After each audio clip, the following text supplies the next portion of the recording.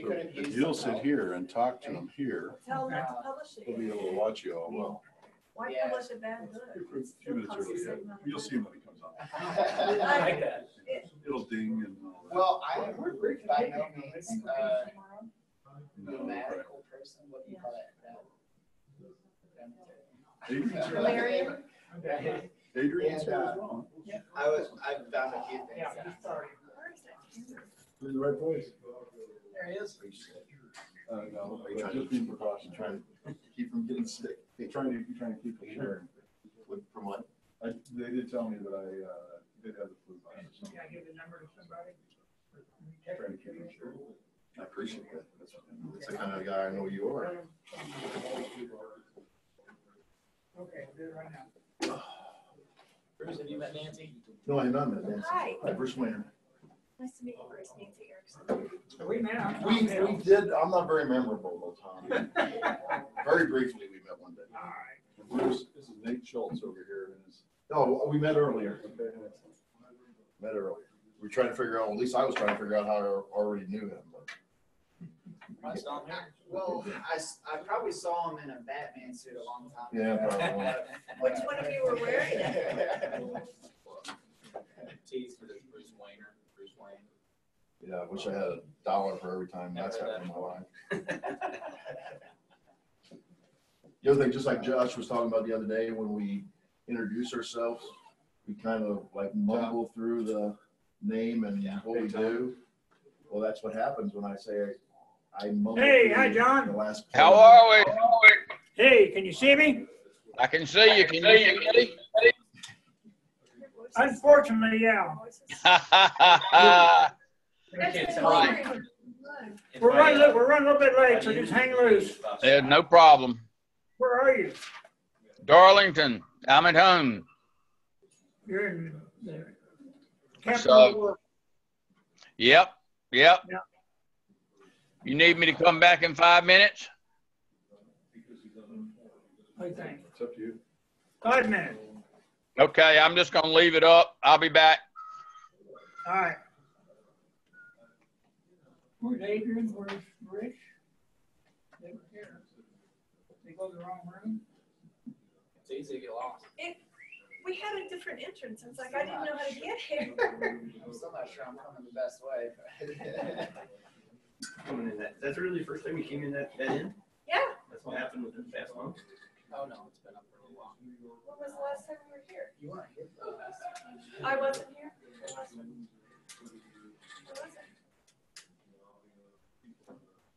I guess you had a better place. Weren't you in charge of you? I don't think so. Time flies. Can't forget. Because this is January. Is this our first one of the year? Because the last one, Yeah, well, the last one's in like November because we did the December one. yeah, that's what it was. So, yeah, I guess. Oh, yeah, because we did the November was dinner. last time. We did the dinner last time. Yeah.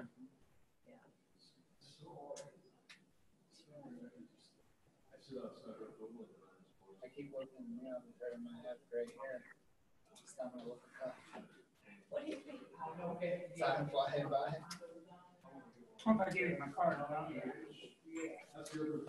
in the mirror and I will never have my hair.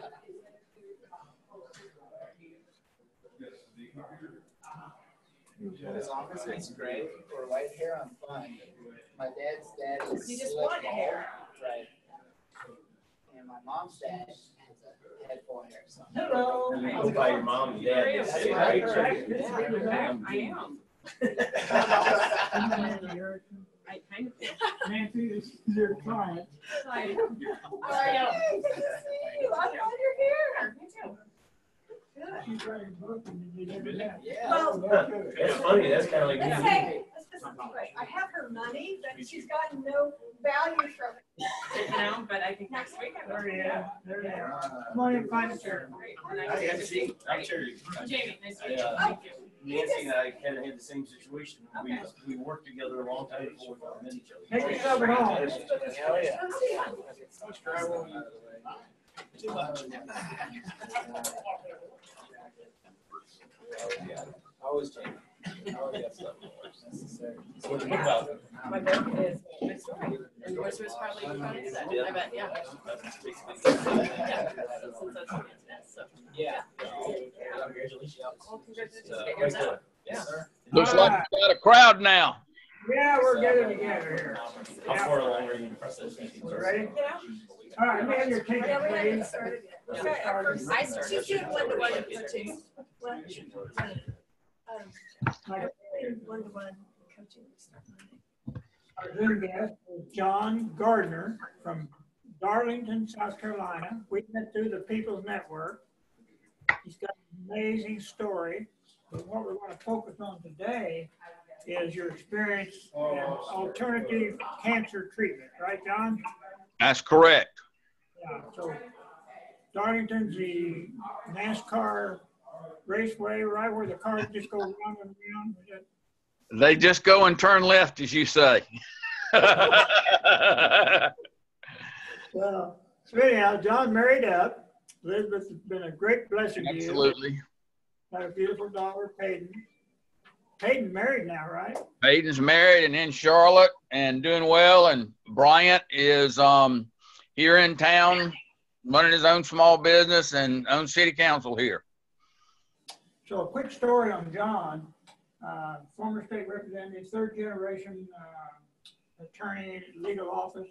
True story. You always think people, you think, I remember him, but you know, John was standing in his office one day in the doorway between him and the secretary, and a trash truck had come loose at the top of the hill, crashed into the office and killed the secretary.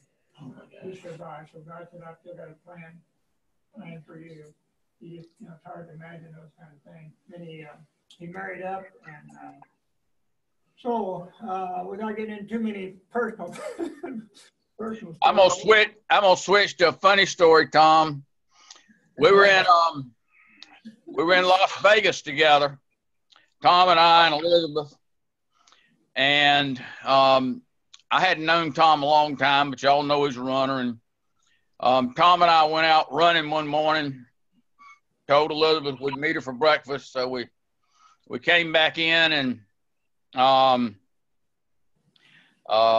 just started running, and we got back to the table with Elizabeth, and Tom looked up at Elizabeth and said, Elizabeth, John absolutely wore me out this morning. And Elizabeth looked up in absolute surprise, and Tom finished. He said, yeah, all that stopping and starting just wore me. There's a lot of truth to that. So all that stopping and starting. So here's my story. Wait a minute. I want to tell the chicken soup story first. Go right ahead. So got to know John, got in, you know, just Mark Victor Hansen came and spoke to my mastermind group one time before chicken soup, and we became friends. He asked me to do chicken soup for the entrepreneur soul. I would have paid them to do it. It's that powerful. And so I called Jack Canfield, and I said, Jack, I'd like to have John and Elizabeth be co-authors on chicken soup for the entrepreneur soul. And Jack said, well, we already got a couple on there. I don't think we all do that. So I said, okay. In the meantime, I'd written this book called Living at the Summit, and John and Elizabeth, 2 minutes. John and Elizabeth did some editing until they were on the book, and their pictures on the back of the book.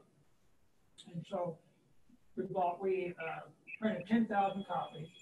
John lived in Darlington, we lived in San Luis. So Betty and I drove to Nashville to meet John and Elizabeth to get them 5,000 copies of the book, using the U-Hauls over the books.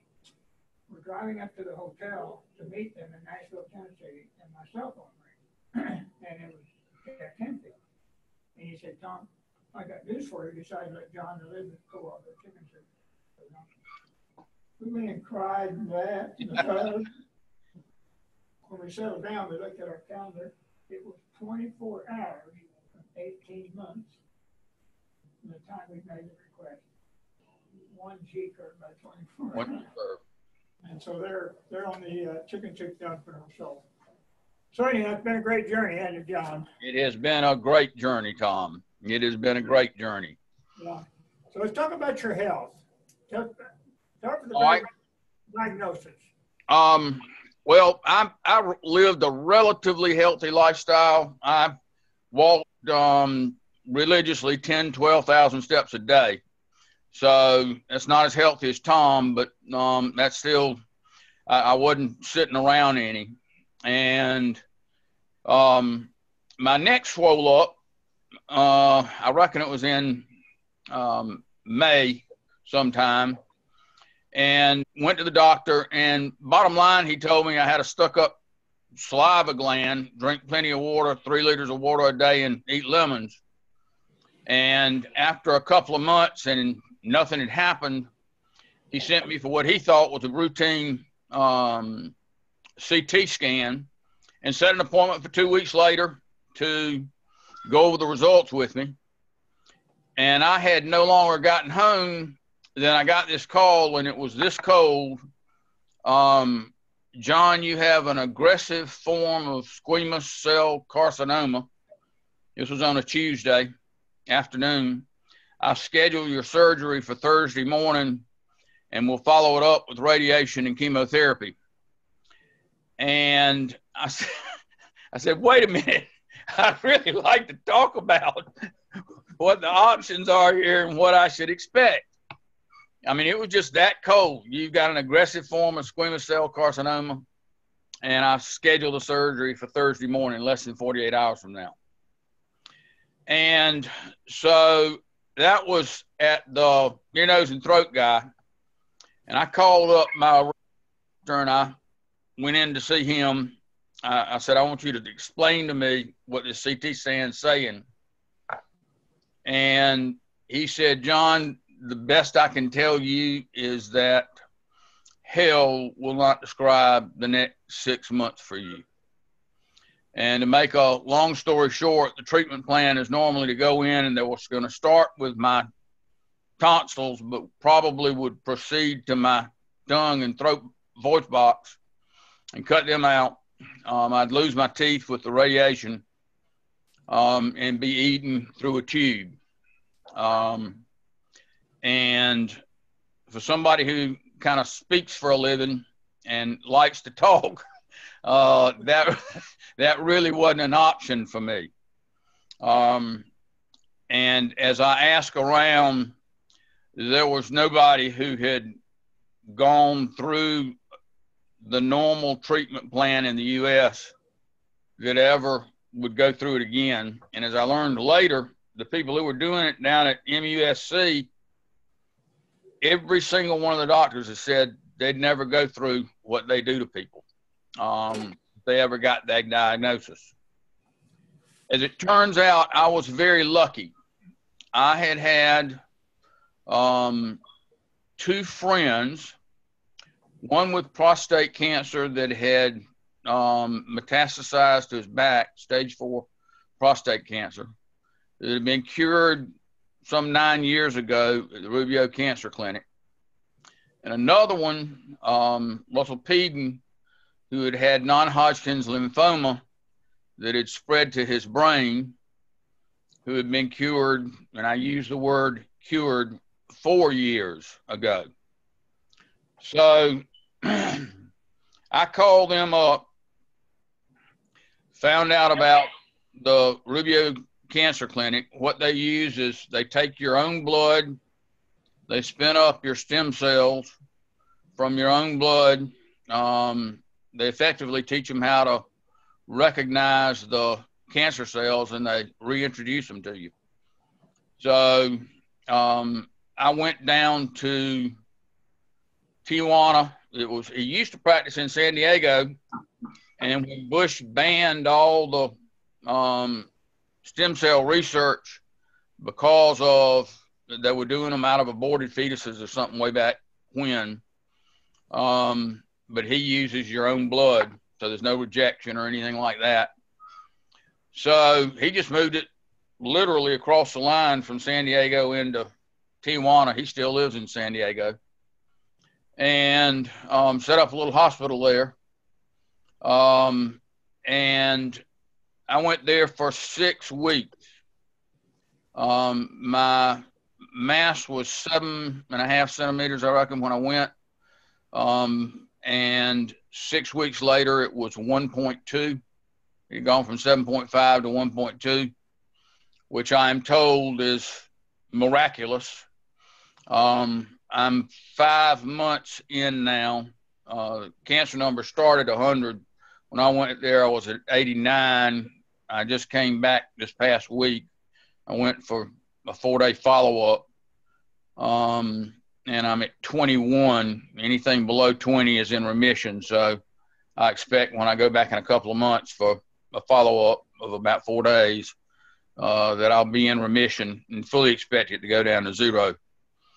What they use is a combination of stem cells, cancer vaccines, which are, best I can describe, are T cells which have been taught to recognize the cancer cells. That's one of the problems, is your immune system can't recognize the cancer cells.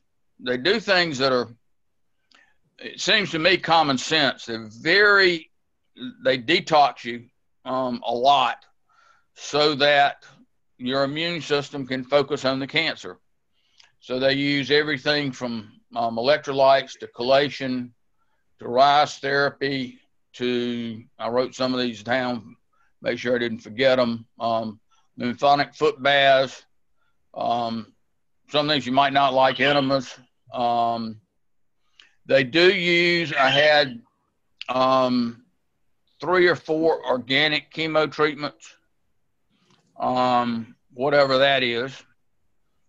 I had 5 low-dose radiation treatments. Now, those were their 1/10 the dose of what you get in America. And I only had 5 of them over 6 weeks. So, obviously, I have kept most of my hair. It didn't. In fact, it's growing back thicker now than it was beforehand. And because of stem cells, they revitalize your organs. And so some of my hair's coming back color it was when I was 18. Sort of interesting, going through that process. I think everybody has to make their own decision about, if they or a friend get cancer. This seems to be so far advanced over what we have in America. It's unbelievable. I think the FDA and the pharmaceutical companies, it's hard to patent your own stem cells, so it's hard for them to figure out a way to make money with it. But you'll hear, and we have heard recently, there were all few about a little girl that, as a last resort, I would tell you, after they'd used up $1 million to $1.5 million of insurance, as a last resort, they gave her stem cells for $470,000, and that cured her cancer. So I'm sort of, it's amazing how, when I got back, my regular doctor told me that he has a thoracic surgeon that's a friend that's been going to China for 20 years.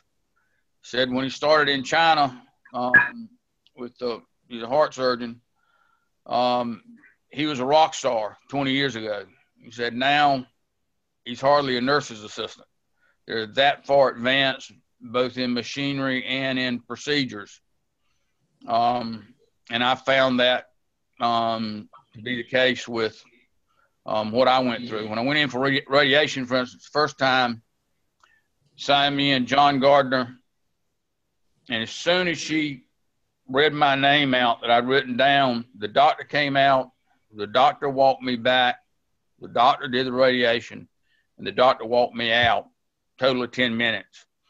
I wasn't there more than 8 minutes after that. I'd walk in, go back to this modern machine, they do the work, walk me out. Kind of fascinating in that there are a lot of Amish and Mennonites there. I think they consider it more natural medicine. for everything from Lyme disease to obviously to cancer. They are doing some stem cells with joint therapy now.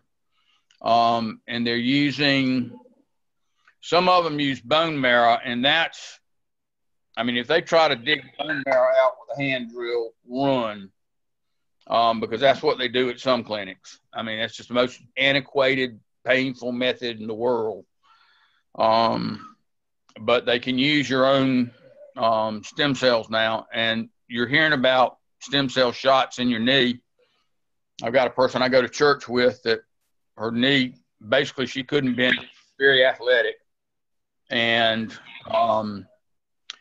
Blue Cross Blue Shield had approved the $100,000 knee replacement, would not approve the stem cell shot.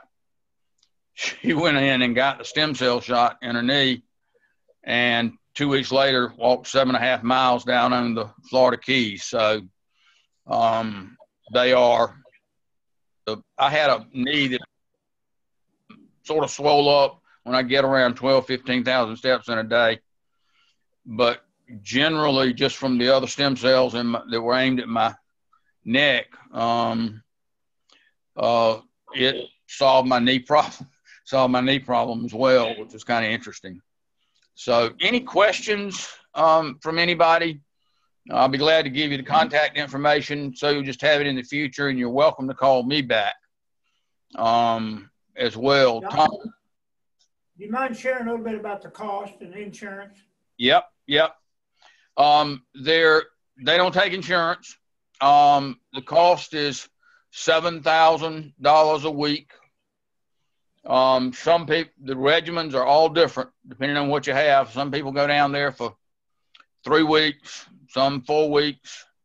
I was down there 6 weeks. I wrote them a check for $7,000 every Monday. You can put it on a credit card. Take cash, I reckon, if you want to take cash. The Mexican government understands the medical tourism. There's literally, when you're coming back from Tijuana, there's literally a medical line, and you get in that line and bypass almost all the traffic coming out of the country because they know you're bringing money into the country. And I come home with a $7,000 pack of, I just pack it in my suitcase. And they're like, I presume, I'm not diabetic, but I presume like diabetic needles that have my stem cells and T cells and the vaccine in it, 60 or 70 shots. And that pack, which lasts 6-8 weeks, is $7,000 that I come home with to continue to push my numbers down. But I have had no pain, no side effects that I'm aware of, other than my knee seems to be doing a lot better. And my hair's turning away from gray to a color. So other than that, but everybody's a little bit different. All right, so if somebody wants to reach out, what do you do, John? Who do you need to call? There are several things. My telephone number first, 843-60-0488.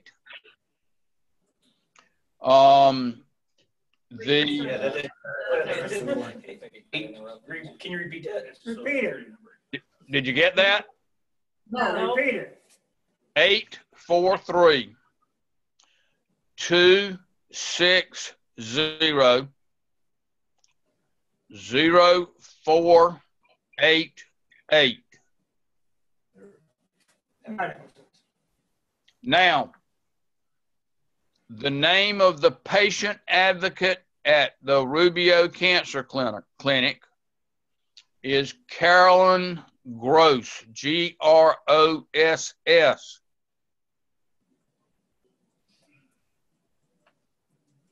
Now, her telephone number is 760 552.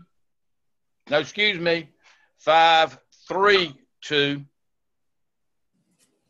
2762. Let me repeat that. 760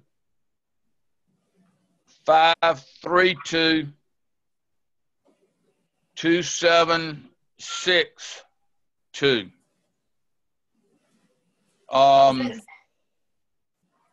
Is that what? Is that in San Diego?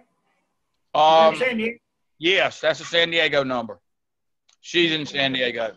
You fly into San Diego. After the first 6 weeks, I came home for 6 or 8 weeks, went back for 4 days, came home for another, I think 8 weeks that time, went back for 4 days. I fly in on Sunday, stay in a hotel Monday morning. They pick you up, you fast Monday morning so they can draw your blood. And they pick you up, run you directly across into Tijuana, and drop you off at the hospital.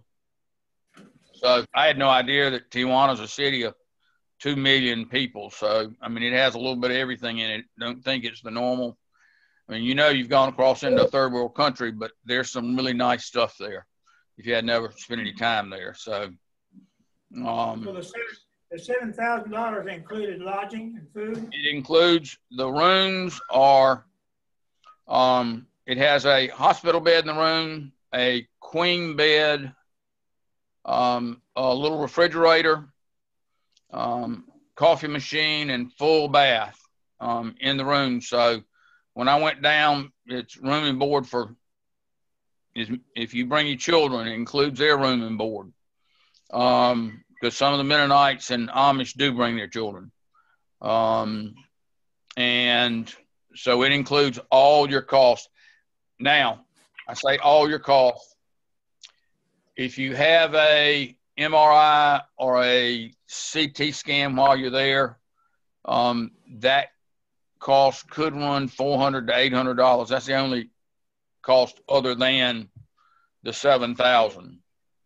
Now, if you want to, you can go out and eat. They serve organic there. They obviously urge you to go organic.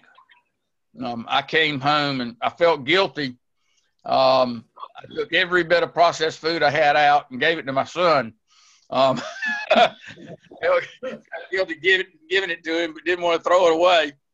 I don't have a lot of discipline, so I just went out and got all the organic food, and that's all we have in the house. You learn to, I use a heavy Vegematic, do some juicing, not much, but some juicing to here. So I think the big thing for me was that my options, I didn't really have an option in my mind. In my mind, losing all my teeth and potentially my tongue and my voice box wasn't an option for me. And I had 2 friends who had been cured at this place. Other people have different options depending on what they're faced with. But he takes most of the problems as a immune system disorder and inflammation. And he seems to be dead on with it. I mean, we heard miraculous story after miraculous story after miraculous story while you're down there. Some of these Amish and Mennonite folks are 3rd and 4th generation going down. That, you know, their father was there 20 years ago, or they had somebody in their community there 15 years ago. So, I mean, you just hear all kind of miraculous stories, but they're not going to work all the time. A lot of the people that are going there now, this is an interesting part. And then I'll let y'all go, Tom. I mean, I'm willing to answer any questions, but I don't want to hold you up. Many of the hospitals now, they don't want you to die at the hospital because that ruins the hospital rating. So when you leave, they tell you, do not come back here. There's nothing else we can do for you. We do not want, I mean, they're very clear about it. We do not want to see you come through our doors again. And just as clear as the guy was to me when he called me and said, John, you've got an aggressive form of squamous cell carcinoma. I mean, he wasn't trying to make it easy. We're ready to cut on you and start cutting, poisoning, and burning Thursday morning. The hospitals have gotten that way. So many of these people are coming in, they're on their last, this is their last hope, because nobody else will accept them because they don't want them to die on their watch. Yes, ma'am. What does your doctor say now about the progress that you've made? I walked back in. He thought I was a ghost. And his nurse, I've been going there for 25, 30 years. So he kind of looked at me. Elizabeth and I walked in, and I was weak the first time I walked in. And he hesitatingly said, John, can I take your blood? I said, absolutely. You can have as much of it as you want.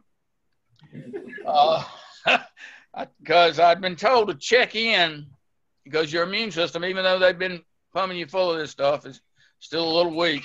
They don't want you going around a bunch of people and want you checking in with your doctor. So he took my blood, and I went back 2 weeks later. He says, you know, I cannot believe how good your blood looks. I mean, it's perfect. So, and this would have been 8 weeks after I was diagnosed. So, I mean, he said it looks perfect. And I mean, it wasn't quarter size, but it was almost quarter size out the side of my neck 8 weeks earlier. And so, it was at that point that his nurse told me that her father had died of the same thing. And when she saw the diagnosis, she was scared to death. Because he had lived 11 months and he'd told her that had he known what they were going to put him through, that he'd have never gone through the treatment. My pharmacist told me the same thing.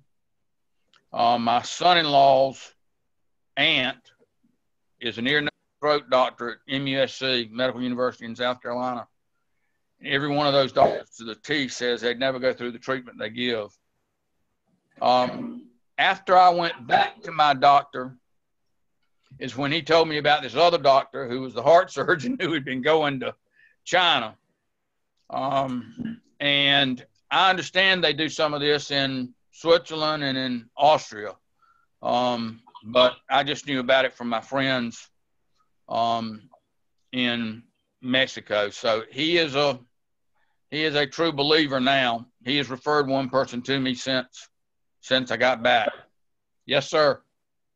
John, my cousin is on the final stages of cancer, and they've shuffled him around from one cancer clinic to another. Do you mind if I have them call you? Be glad to. Yes, ma'am. What was the name of the clinic again? Rubio, RUBIO Cancer Center. I believe that's how you can look it up on the web. Rubio Cancer Center. John, I don't care what Elizabeth says behind your back. You're a good guy. Well, thank you. And when you call Carolyn, it's normally by referral in there. Just tell them I told you about it, John Gardner. And now she's a little, just understand, she's a little pushy. She's a patient advocate, but she believes in what she does. There's no perfect place. So it's different for everybody. And people come in, as you say, at very different stages. Some of them are saved right at the end. But some of them are just too late when they get a hold to them. But it's an amazing place, and it's some amazing stories from there. So feel free to. You've lived it. I've lived it. Yep. Right. Absolutely, I've lived it. So thank y'all for your time. John. What'd you say, Tom? God bless. God bless. God bless. See you later. All right. Thank you. God bless. Bye-bye. Amazing. Incredible. Yeah, absolutely. And sad at the same time. I've got a former employee that did the same thing, and she was diagnosed with cancer throughout her body.